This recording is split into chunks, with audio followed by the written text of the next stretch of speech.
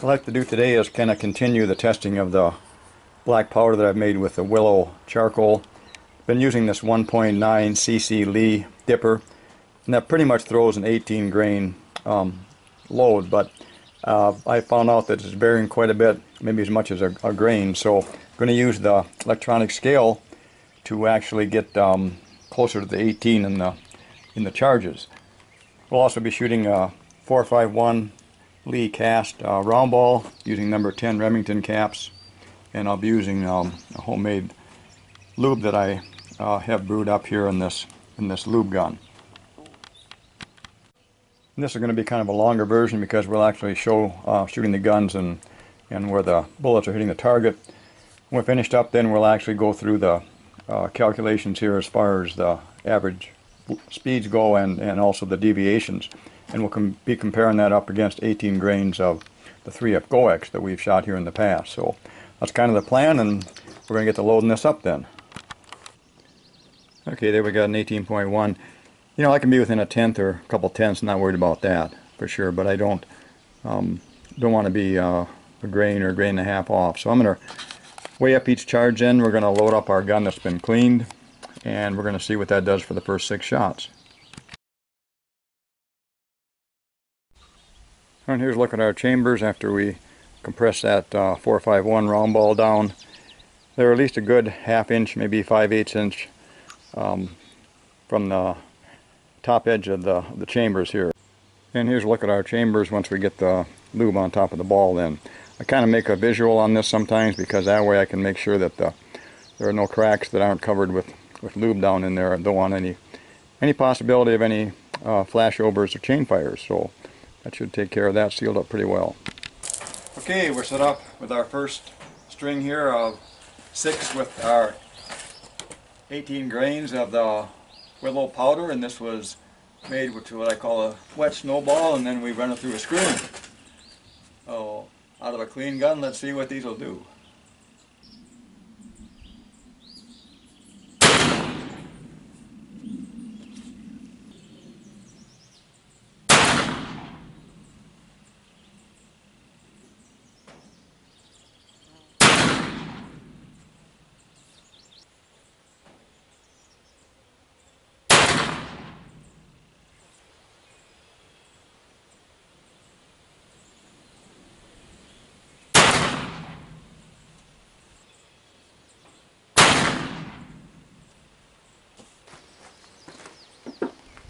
Now we're loaded up for our second string, and this, if our chrono works, we should be able to tell how we're going to shoot as far as consistency goes with the fouled up chambers, or fouled chambers I should say. I know sometimes clean ones have a little more variation, but let's see what these do.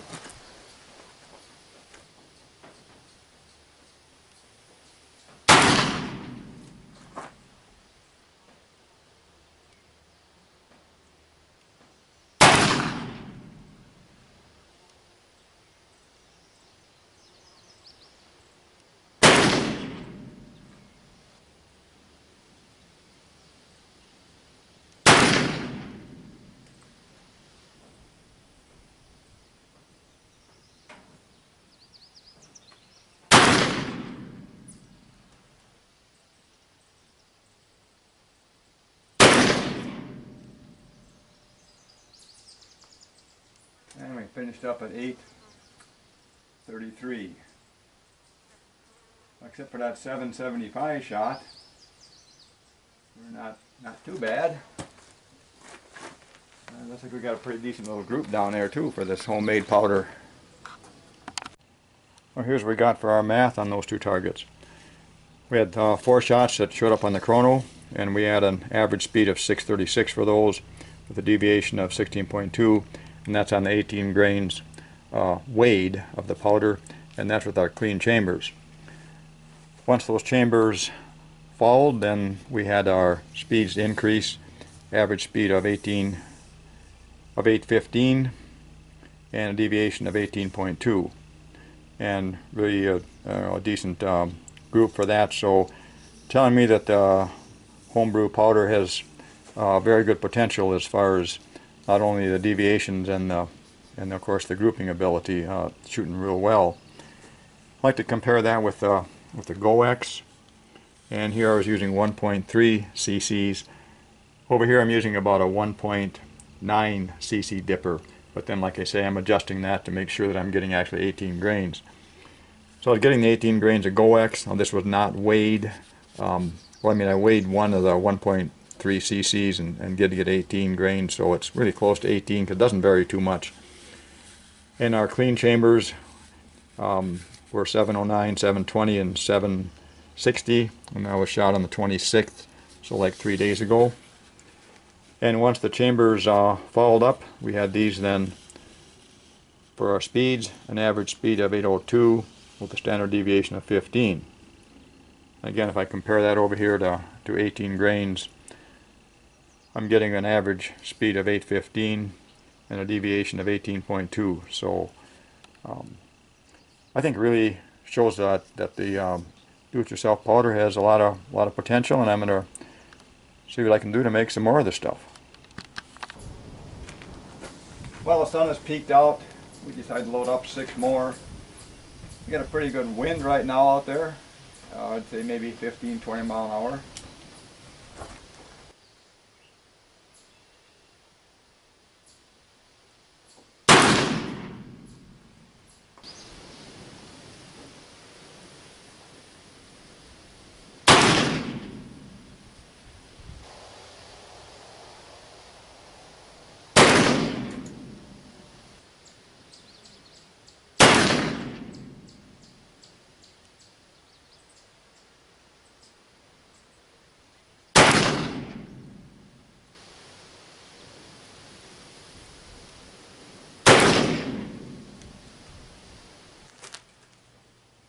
Well, I raised the chronograph up a little bit. I hope like heck I don't hit the damn thing, but I was mad enough the last string almost to do that. I'll be shooting about 2 inches over the light sensors on this thing.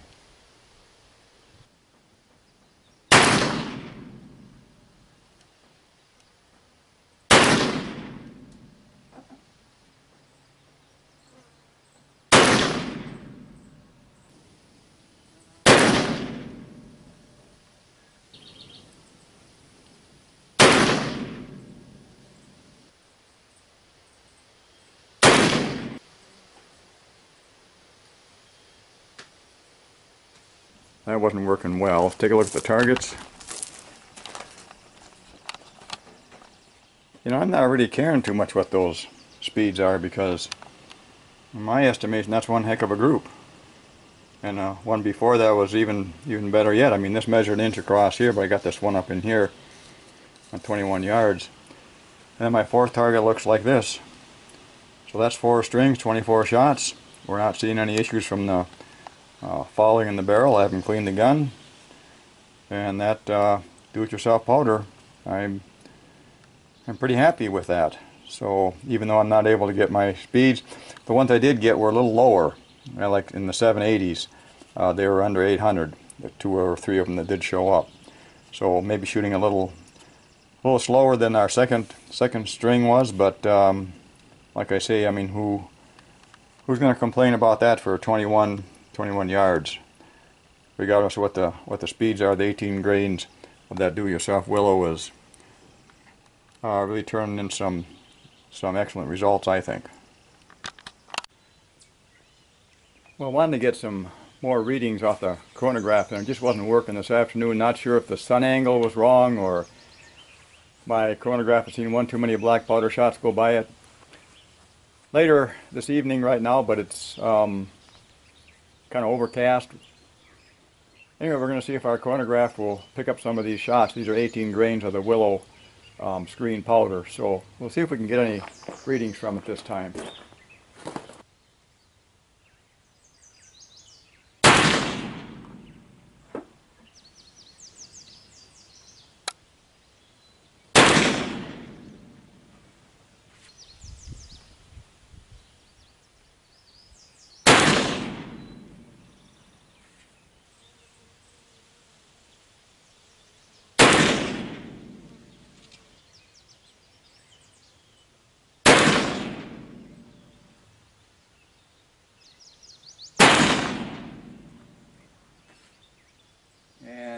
694.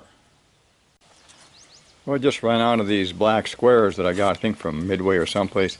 I see there's 1,000 in a pack, and I think I ordered those, I don't know, maybe 3-4 years back. I'm not sure, but so apparently I've been doing quite a bit of shooting. Put one on each target. Let's go down here. We got an orange dot on this one. So with the chrono working, I'm going to try one more string of 6 shots. I wasn't real impressed with those last ones. Deviation, they were deviating quite a bit. Well, like 100, 150.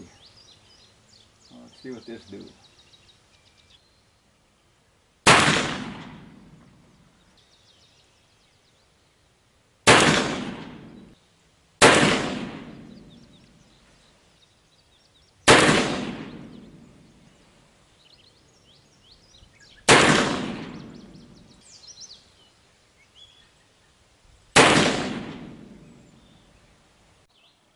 Well, here's a look at our 6 targets that we shot with our do-it-yourself willow powder.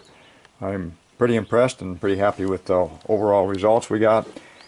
First 2 targets, of course, the first one we shot with the clean chambers, and average speed of 636, deviation 16.2. Once we get our chambers fouled, we get speeds that are quite a bit higher. Average speed of 815 on these, deviation was 18.2. We had a 1-inch group on this second target, which was really decent, and this one wasn't bad either. On the 3rd and 4th targets, I wasn't able to get my chrono to work. Only had a couple of readings off each one, but groups are really decent here. Like to have had some speeds on those, but didn't get them. Waited a little later in the evening, and we shot 2 more targets then, and the chrono was back to working again. So we have a average speed of 815 on the 5th target, 875 on the 6th one. Deviations on that 5th target, 47, quite a bit. We might tend to think that this 694 shot was the one down here, but it turns out, if we watch the video, it was up in here somewhere. So we can't always tell where the shots are according to the speeds here. Sometimes I drop a little sight or don't hold up enough sight or too low or whatever. I think that makes a difference on it. So anyway, we got some really decent results here, I think, and I'm going to try to work on trying to get these deviations down. Somehow I have a lot of fines in the mix that I'm doing with the powder, and maybe that has something to do with it. So had a good time shooting these, and looking forward to making some more of this powder and even running some more tests on it.